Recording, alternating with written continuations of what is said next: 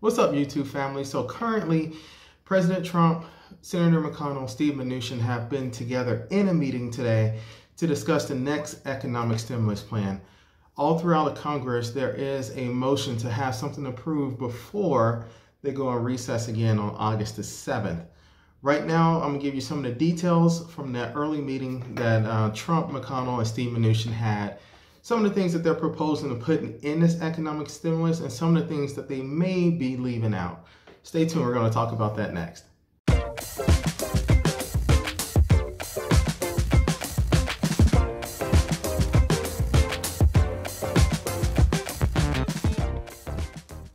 Hello everyone, my name is Paul Zachary Shelton Jr. and I'm the Chief Investment Officer of Warwick Shore Advisors.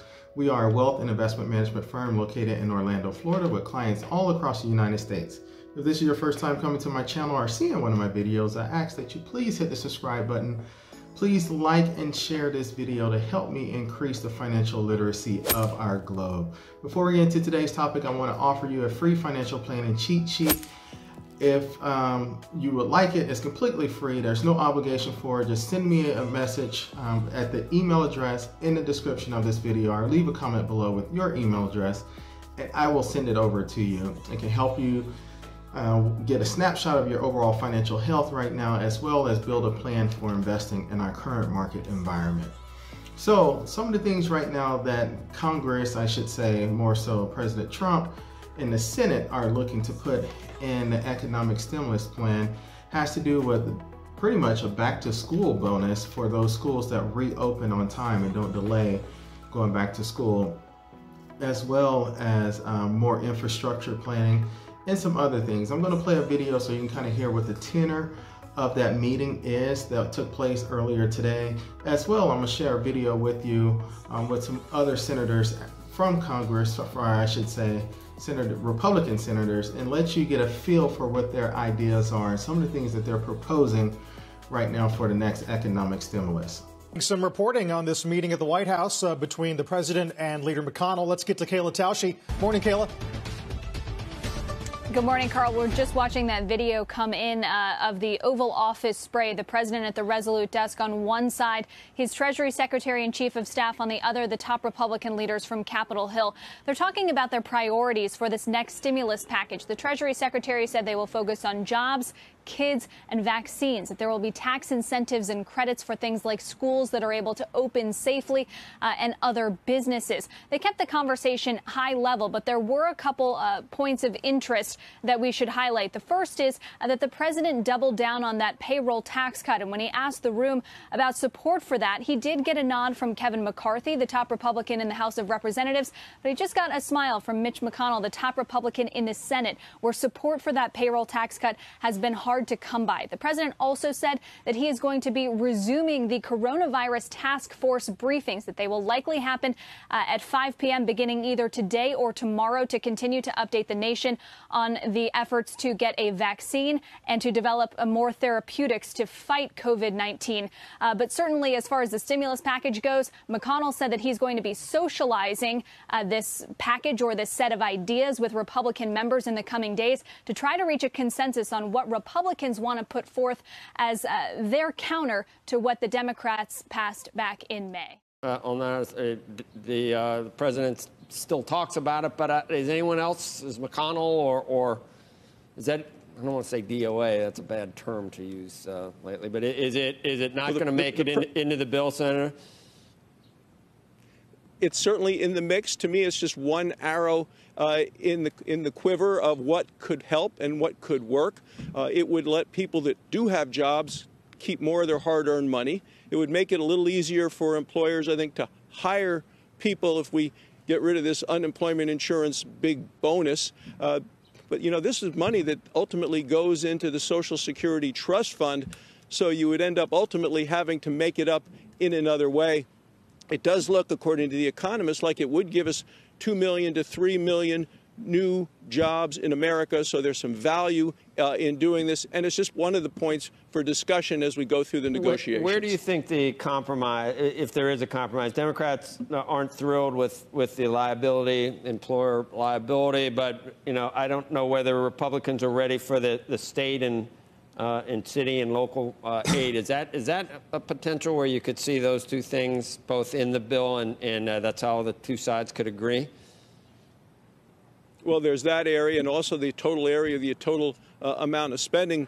Joe, as you know, you're never going to be able to outpromise Chuck Schumer and Nancy Pelosi when it comes to spending taxpayer money. I mean, they fire that money cannon aimed at their targets, and they're very, very good at it. The Republicans are in full agreement that $3 trillion approach by Nancy Pelosi really is fantasy island, and we need to look at a much more reasonable amount of money, closer to $1 trillion. But there's going to be negotiations, both once you get that total package number, that ceiling number, and then what the different parts are underneath that part. Is there direct payment checks to people making below a certain amount of money? Is there some unemployment insurance at a much lower number? What flexibility the states have with using the money? There are a lot of different things. There are a lot of moving parts and a lot of people that are having input in this. But ultimately, you need something that Nancy Pelosi will bring to the House and say, please pass this, that Mitch takes to the Senate and says, this is a good deal, and that the president says, I'm willing to sign. So it's going to be between 1 and 3 trillion. Closer to 1, in your view? That's the number I would like to see. And we have members of the Republican conference who believe that we shouldn't put any additional money into this. And people are going to be coming back to our conference, and we're going to hear stories from their home states. I have stories from Wyoming about what is the best way to move forward, what we're seeing not just with the disease, but with the economy, the importance of getting kids back to school in agreement with the American Academy of Pediatricians. The risk of keeping kids out of school is much higher than the risk of putting children in school. That's where they need to be. And the pediatricians say they need to be there, Joe, in person. Well, I hope you've steeled yourself for this. I mean, I know you're back, but you got to go all the way to the 7th of August. I mean, you're crazy. You guys are thinking about really working 2 weeks in a row? Is that, I mean, you need a new agent or something. Is it? Have you steeled yourself? The House, you were correct. The correct report, when the House is planning to adjourn, the Senate's going to be meeting into August. So we're going to get this done before anyone leaves. We're going to come to consensus on this. You're nuts. You're crazy. You're working too hard. Senator, thank you. So one of the big topics of concern that has differing opinions between both sides of the aisle, I should say, across all platforms in Congress, the Democratic Party, Republican Party, as well as across the Senate, House of Representatives, and the White House, is payroll tax. Having that cut in the payroll tax. That's something that the White House is presenting, and they really want to move forward with. It is not getting a lot of traction on both sides of the aisle. Some people are for it, some people are against it, and I'll explain that to you why that is. So right now with the payroll tax, 7.5% is paid, or a little over that, is paid by the employee, and a matching amount of that is paid by the employer in taxes from each pay period. Now that money is used partially to fund the Social Security income trust that we use in this country right now. So many people are on Social Security. A lot of retirees are claiming that income, and this is the only lifeline that they have to live off of. As our economy has grown so much, and as the population of this country has grown, the SSI system is depleting itself quicker than anticipated, at least when it was founded. So as of right now, it's approximately estimated to be another 10 to 15 years before the SSI trust is completely depleted. So that means that Social Security will be completely gone and nothing will be there. So this is a major part of why there's a big amount of pushback with cutting those payroll taxes. And the other thing about the payroll taxes, they are essentially not being cut. They're saying that they're being cut, but the way that the bill is possibly going to be written, at least from the feedback from the meeting earlier today, is that it's going to be deferred into the future. So those employees in those companies that are paying that tax will potentially defer it for an indeterminate amount of time into the future, maybe for 1 year, maybe for 3 years, or maybe on a time level based upon the progression of this pandemic and economic recovery.